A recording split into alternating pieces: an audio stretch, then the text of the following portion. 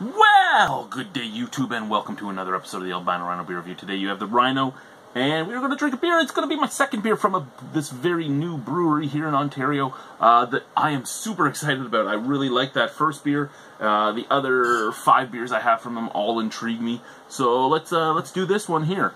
This is from Half Hours on Earth in Seaforth, Ontario. This is Totally, which is a tart farmhouse ale with raspberries and hibiscus at 6% alcohol by volume. Bang! Half Hours on Earth. I'm so excited to try this. I'm so excited. Just looking into the bottle, I'm excited. You know what? I'm going to move this because my little tray there is made with a book that I still have to read. My buddy Jordan and my buddy Robin's book. I wonder if this brewery's actually in there.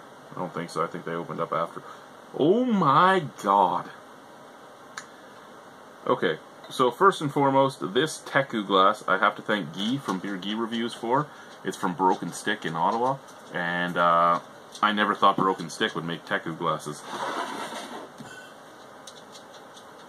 So, oh my god, a beer with hibiscus and raspberries that is actually red with a pink head. I'm already loving this brewery. I mean, that just makes me excited to see. Beautiful, beautiful reddish color. Lots of carbonation moving in there. Beautiful pinkish head, just very slightly pink. I don't know if the camera's picking it up, but it does have that hue. Snap, crackle, pop. Oh yeah, there's a snap, crackle, pop, babies! Let's give this a sniff, shall we?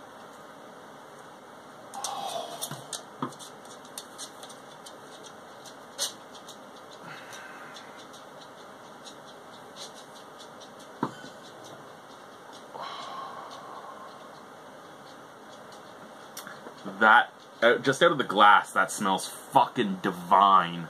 Excuse my language, but yeah, it smells divine out of the glass. Yeah, that is great. I love seeing new breweries that don't cut corners, that go out and actually do things properly.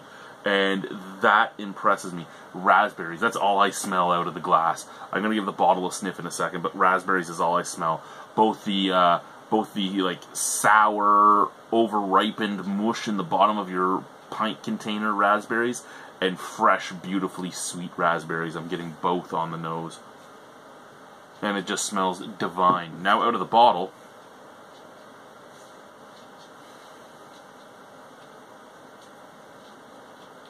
Okay, out of the bottle, it's the same type of thing. It is the very divine raspberry scent, but with a little bit of tartness as well, and a little bit of almost earthiness. I know it says hibiscus, but I'm not picking up the flower scent.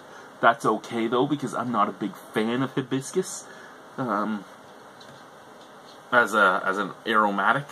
Let's try the beer. Cheers. I'm excited.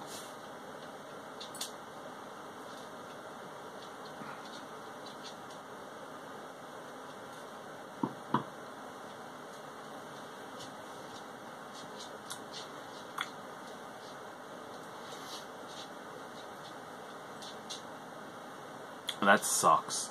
That fucking sucks.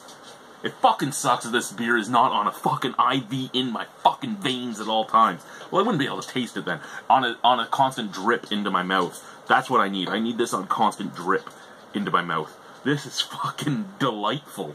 Oh my god, how do you keep this beer on stock? Like, that is great. Raspberries. Pure, unadulterated raspberries.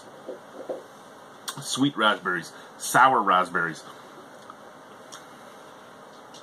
Yeah, it tastes like I'm crunching a raspberry right now. Like I have a whole bunch of them and I'm eating. Well, no, like you made a raspberry smoothie and you drank it and then you get all those black seeds stuck in your teeth and you just crunch them because you're an idiot. Yeah, I taste the beautiful sweetness of the raspberry. I taste the beautiful sourness of the raspberry. I taste that slightly bitterness, that bitter tannin of the seeds.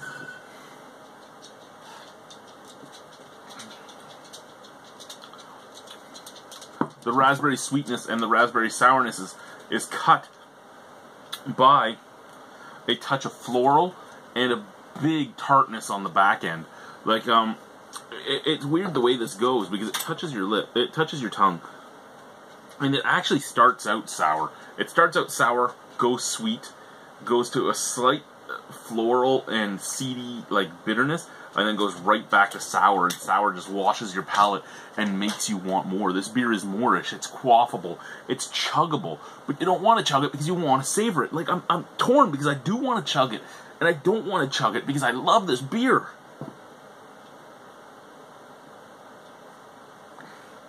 It's just the right amount of fruit, just the right amount of bitterness, just the right amount of tartness.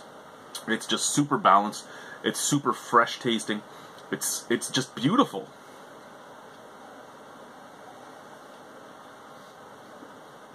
You know what? Half hours on Earth, totally. It's totally worth a 9.75 out of 10.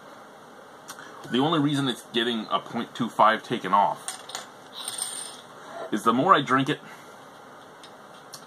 the more that that tart builds on the back of the tongue. Again, it isn't overwhelming. It just it hits the back of the tongue a little harder each time you sip it, but it fades right away. You take it, you drink it, you get all the taste, and then you get a growing sour on the back, but then it drops off right away. And then you drink it, and the sour hits a little harder on the back end, but then it drops right away, and it just keeps going up a little higher, and then dropping off right away. If it stayed, it would probably lose a little bit more, but that's the only drawback I have on this beer, other than I also can't get it. So there's the only two drawbacks on this beer. Excuse me. But 9.75 out of 10, there's not many beers that have hit that mark even this year. I think the only other two are like Boris from Strange Fellows and Nectaurus from Four Winds. So it's in good company. This is a solid beer. This is a Canadian championship beer, if you ask me. This should be in like the fruit categories. I hope it goes into the fruit category at the Ontario Brewing Awards this year, because it's very much worth an award. Thank you, guys. Bye-bye. I know I'm supposed to chug, but I kind of want to get a picture with the glass. Okay, picture's taken. Chug. Bye.